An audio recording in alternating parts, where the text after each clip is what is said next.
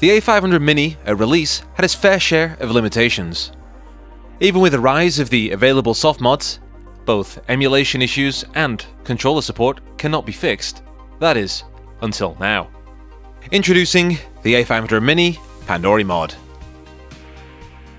To install, simply download it from the video description below, and then extract. This may take a while, so go get a brew. We'll need a USB stick handy, formatted to FAT32 MBR. If you already have a soft mod on a stick, and you have the space, you can just add Pandory to that. It'll work side by side without interfering with the other installs. So now let's select these files and just drag them over. It's me, John Luke. Did you miss me? Once we're done, we can add some of our games.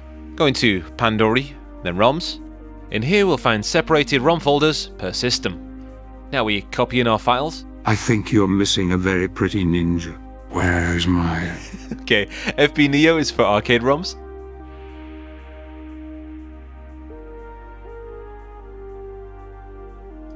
Here's a Game Boy game.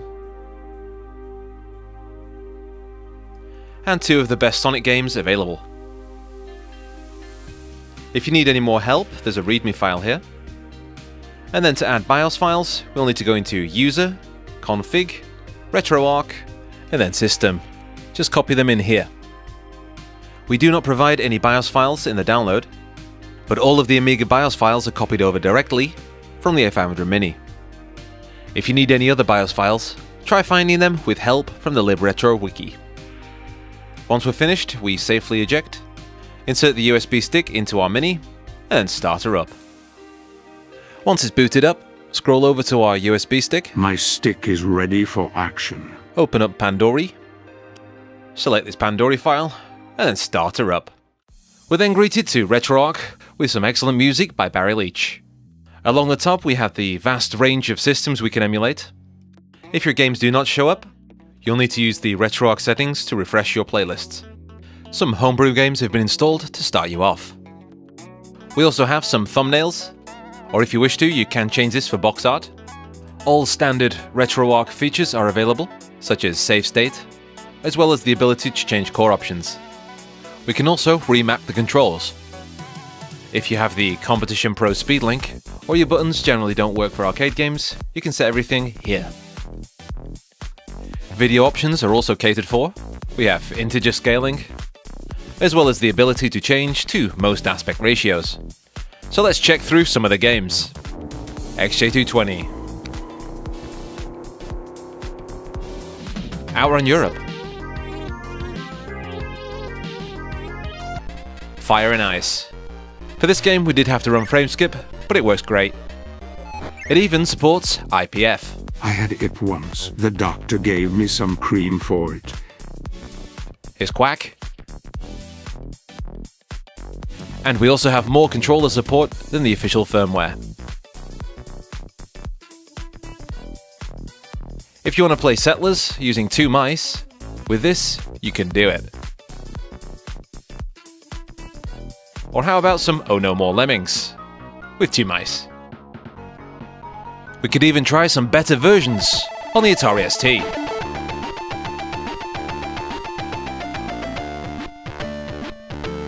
And Supercars.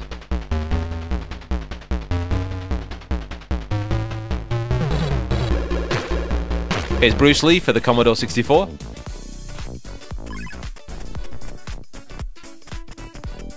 Or some kid wearing a helmet.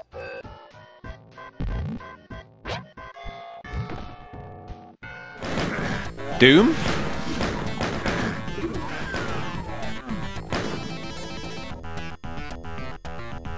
Quake!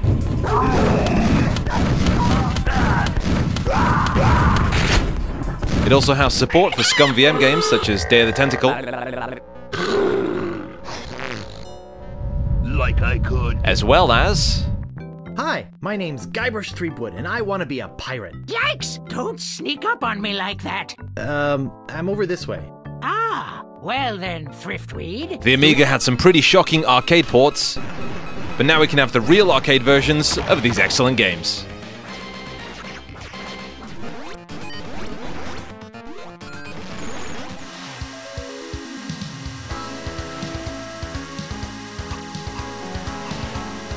we have some excellent arcade fighters. Your lack of my is disturbing. I will turn you into a chicken. We can also add some handheld games. Here's some Game Boy, Game Boy Link, Game Boy Color, and Game Boy Advance. If you fancy your consoles, here's a NES. Or a SNES. Horrible. N64. PC Engine. Master System. They slime you. Mega Drive.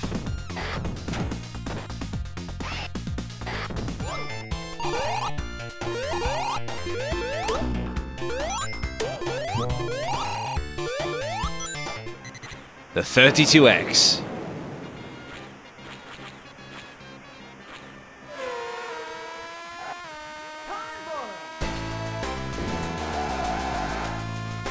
Sega CD.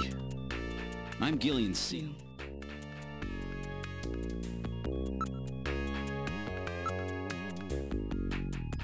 We can now also play PlayStation. I think I just weed a little.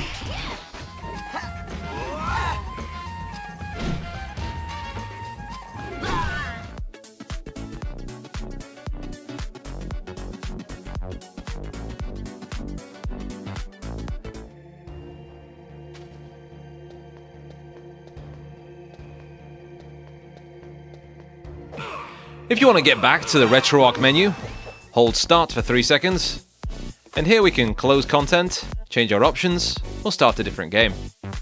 Finally, we have the Applications menu. Currently, we can load up Linux Shell, native Scum VM, or we can exit back to the A500 mini stock menu. For the developers among you, we have reverse engineered and recreated the toolchain that closely matches the original unreleased toolchain. This will let you compile your own programs and tools for the Linux side of the A500 mini. We're still polishing that off, and it'll be released along with the source code under the GPL license next week. To finish off, here's a quick thank you to all of those on our Patreon. You guys are amazing, and you keep us moving and grooving. This has been Emu Chicken of Team Pandory, and I'll catch you on the next one. Ta-ra!